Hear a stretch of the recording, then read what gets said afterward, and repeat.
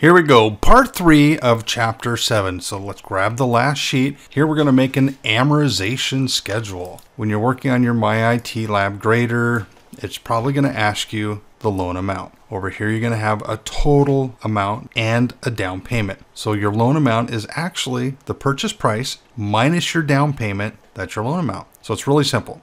One minus the other. Now, what I'm going to do is reverse engineer the present value of all future payments. So I'm looking at payments here, and what it says here, it says returns the present value of an investment, the total amount of a series of future payments, what it's worth today. So this is going to give me the price of my vehicle today.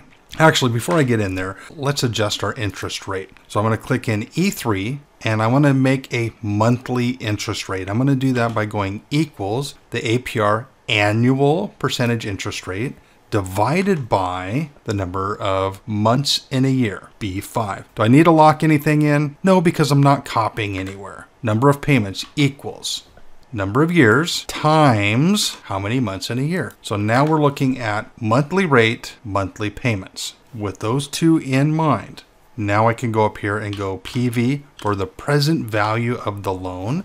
Hit tab, go to my function argument dialog box, go ahead and open that up. Right here it asks me for the rate. Now, had I not calculated the rate for a monthly rate, then I would have done it inside of the PV function. Because it says the rate is the interest rate for a period. For example, if it's 6% with quarterly payments, you would say 6% divided by 4. Well, we've already done that. We've taken our 3.25% and divided by 12. So I'm just going to click on rate. Am I going to copy it anywhere? No, I'm not. So I'm just going to say tab, NPER, number of total payments. Well, that's going to be number of payments right here. Tab, payment amount. Now this one, I need to start off with a negative sign because I want it to return a positive value on my worksheet right here. My payment is over here. So that's my payment. It says my total loan amount is $13,531. I don't need future value here. I don't need type. Just click OK. Now let's go over here and start with the beginning balance. The beginning balance equals whatever my loan is. So here's my starting price right here. That's the beginning balance. Tab.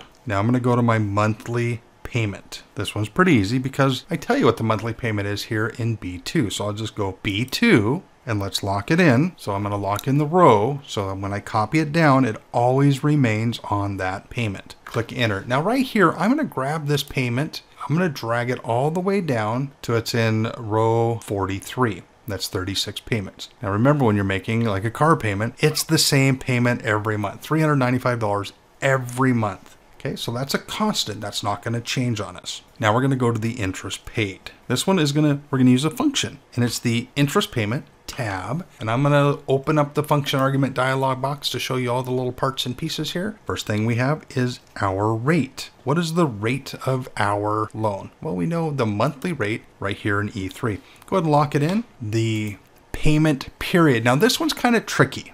That is the very first payment. Now, when I copy that down, then it'll be payment number 2 or payment number 3. So that one I'm not going to lock in. Number of payments. Well, we know it's going to be 36. Lock it in. PV is bold, so I need to put something in for the present value. Again, that's going to be the loan amount. So I'll go negative E2. That's what my loan's worth today. F4, 2 times, lock it in and say okay. Now, if I've done everything correctly, the interest each month should be less and less as I go closer to paying off the loan, because I would have a smaller balance. And I do. Every month, it gets a little less and a little less. The principal payment function is going to have an inverse effect to the interest paid, because we're going to start off with a smaller principal payment, and as we go to the end, more of it goes to your asset and a very little of it goes to the bank, which is the bank's part is the interest.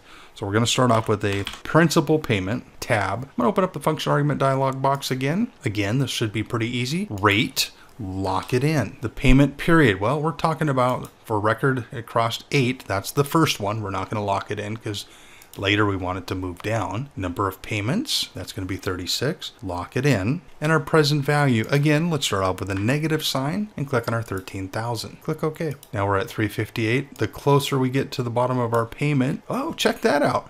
Something didn't get locked in. So I'm going to come back up to my top, and I can tell right now I didn't lock in E2. And if you get something like this, evaluate your formula. Okay, so I'm just going to go F4 2 times. If you caught it before I went ahead and clicked OK, good on you. So I'm going to drag it down. Now all my values pop in. See, I start with 358 and they do get a little bit bigger every month. Now my ending balance, this one's pretty easy, equals my beginning balance right here minus how much principal did I pay him? This much right here. So in E8, enter. Do I want to do anything with that? Well, not yet. So I'm going to come over here and I'm going to say the beginning balance of month 2 is the exact same number as the ending balance of month 1. So I'll go back and reference the end balance there. Click enter. Now that I have a reference in my cell here in B9, I'm just going to drag that down. Right now it says 0 because, hey, there's nothing in this column. Now I'm going to copy this one down. This snaps right in place. It says I have 0 amount on the very bottom. Let's format. So I'm going to go across B8 through F8, hit my dollar signs. That's going to make it accounting rather than currency. Let's grab everything in the middle here, give it a comma style. That is accounting without the dollar sign. And then let's total C, D, and E. I'm going to do that by just clicking auto sum. They are formatted correctly. And let's go ahead and give it a total style. Hey, that looks good. So far, so good. We're going to do an accumulative interest and a cumulative payment or principal. All that means is my interest right here is just going to add both of them. And if I come down here to my status bar, I can see that the sum is $72.32. If I were to look at 3 months, now it's 107. So I want this to show me that it's 32, 70, 107, whatever it is. Or 36 is the first one. So I just want it to have, I can go across, look at any time, see what my cumulative interest to that month is. For this one, I'm going to go equals CUM for cumulative. And the first one that pops up is interest payment. I'm going to say yes. Now this one's a little bit different from the other one we worked on. It's a little bit more, but again, rate. So I'm going to pick my current rate, lock it in. Number of payments, so total number of payments, lock it in. The present value of the loan. Now, if I put a negative sign in here, I'm going to throw an error. So I'm just going to go ahead and select amount, lock it in. Now start period is going to be the first month. Always the first month. The first month never changes. That's the date. So lock it in. The ending period, however, will change. Now, if I'm talking about the first record, the ending is the first month. When I copy this down, it'll go 2, 3, 4, it'll grow. Now there's a little slider handle here. Make sure you go here and pick the bottom one. That last option is 0. That's just, is the payment made before or after? We're going to use 0. If we've done everything right, we should have $36.65 negative amount. Now let's go up between the equal sign and the C, put a negative sign, hit enter. $36. Now I'm going to copy just one time down, 72. See, remember we added those two before? It's a cumulative. So now I'm going to just drag the formula down and I can see at any given month how much interest I've paid on the loan. Total is going to be $688, and that $688 matches down here in D44. Now let's do the same thing for the principal. Equals cumulative. Now the one on the bottom, principal, tab. Open up my function argument dialog box. What's the interest rate? Here, lock it in. Number of payments, 36, lock it in. Present value, E2, lock it in. Start period, A8, lock it in. Ending is still A8. That one we are not going to lock in because we want it to change.